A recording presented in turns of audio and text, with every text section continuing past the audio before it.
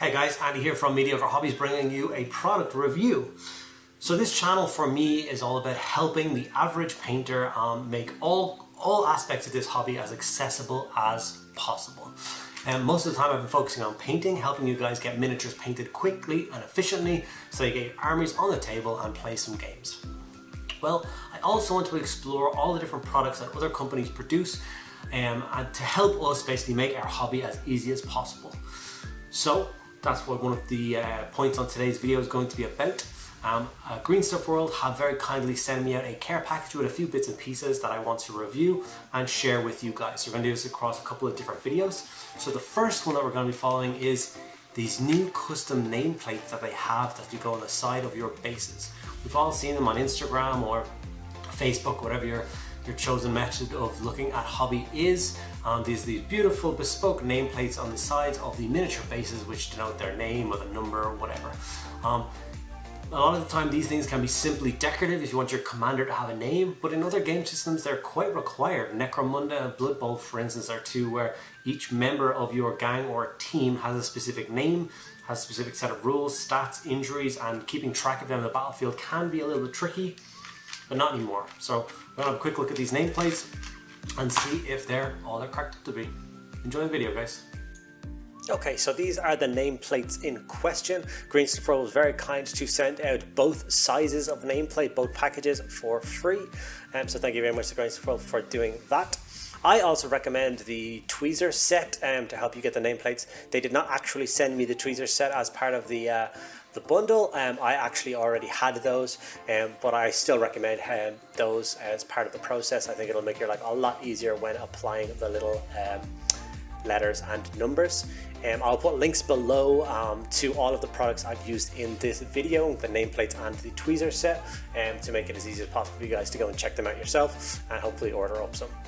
So the first thing I noticed when cracking the sprue open was these parts here are actually a rubber material. It probably says that in the description, but I didn't read the description. I just saw some fancy nameplates and got my hands on some. So it was quite a pleasant surprise when I realized that they were rubber, so that they're going to very easily wrap around the rim of bases and sit quite flush. I was afraid they were going to be kind of soft-ish resin, so you're going to glue them and bend them around with the risk of cracking or warping around like that. You have no risk with the rubber doing that. So cut out the desired nameplate that you would like, and then I used a touch of thin super glue across the back of it, and then I just stuck it onto the side of the base, being very careful. I started in the middle, so the middle is the first part that I connected, and then basically bent the sides around until it sat flush. Being careful at this point. I don't know if it's humanly possible to do this point without getting some super glue on your fingers, but that's okay. We're hobbyists, we're well used to having glue all of us. There we have it. The nameplate is attached to the side of the base. Now it's onto the letters and numbers, so obviously pick out whatever crazy name you'd like your character to have, your Blood Bowl character to have, or anything like that. And cut out all of the letters that you need. Check your spelling twice. This is not something that you want to make a mistake on and be sitting at a gaming table and tell your friends that this is Commander X and they're like, that's not how you spell that. You feel kind of silly after that, because it's quite a process to get these done and you don't want to be seeing silly. So the first nameplate that I'm going to be doing is actually for one of my Patreons. One of my Patreon tiers has your name on a studio army.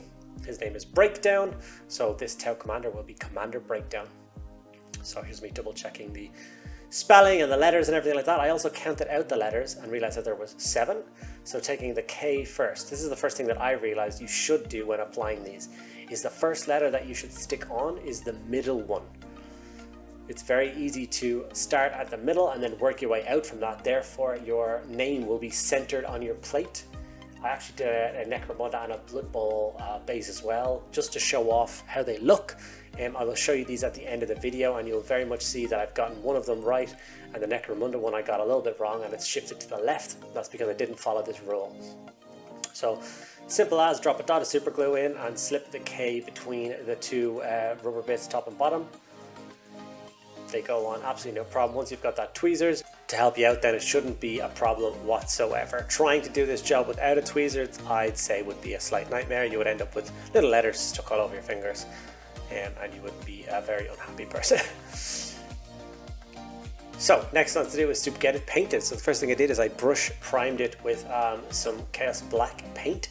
One of the first questions I had from a friend of mine when I told him I was doing these bases, and when I told him that they were rubber, was, does the paint adhere to the rubber, or is it going to flake or chip off? Which is a very valid question. You wouldn't imagine rubber being a very good material to paint on. Well, I'm happy to say that the paint sticks to this absolutely beautifully, and it does not crack, it does not flake, it does not anything. It is quite a sturdy thing. And as you can see, as it dries, all those super glue stains and stuff are completely covered up, and it does just look like one of those beautiful 3D printed nameplates.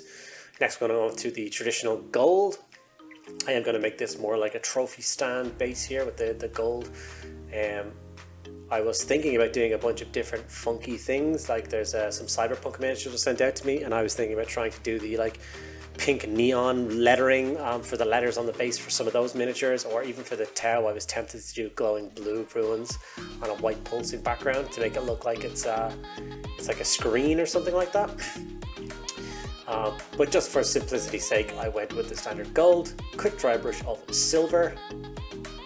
There was actually a sepia wash in between this stage, and the wash went on beautifully, but I thought I filmed it, but I must have missed it. I can't find that footage at the moment.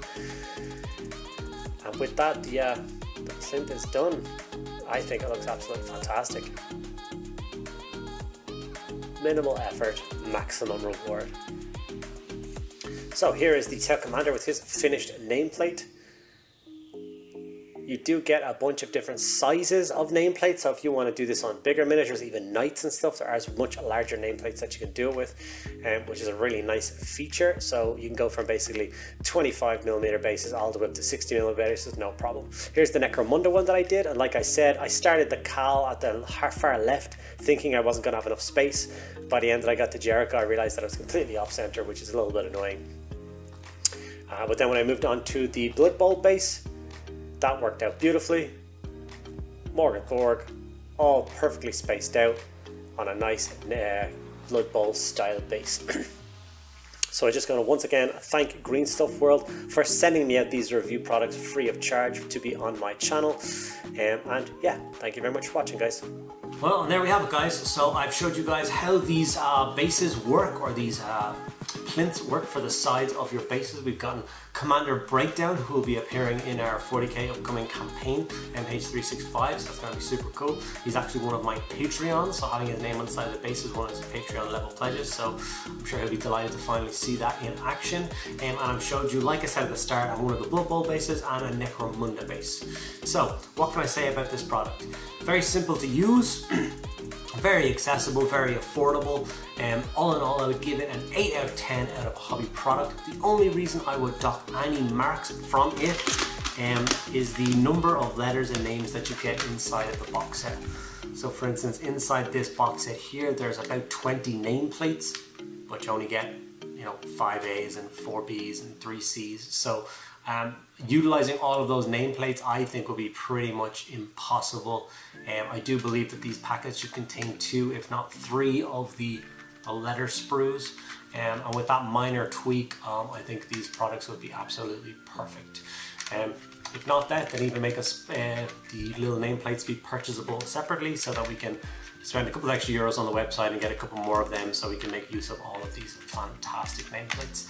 And these are a product that I will continue to use for all my Patreon levels who get their name on a miniature, and indeed for any Necromunda or Blood Bowl campaigns I do moving forward. We'll have these guys on their bases. So I hope you guys enjoyed that video. I hope you found it informational and educational. If you did, drop the video a like, ask me any questions you like below in the comments. If you find real value in what I do, I want to support the channel a little bit further, there's links to all my Patreon below, so you can donate a couple of euros a month and really help out the channel. Thank you guys so much, and I'll see you in the next video. Bye bye.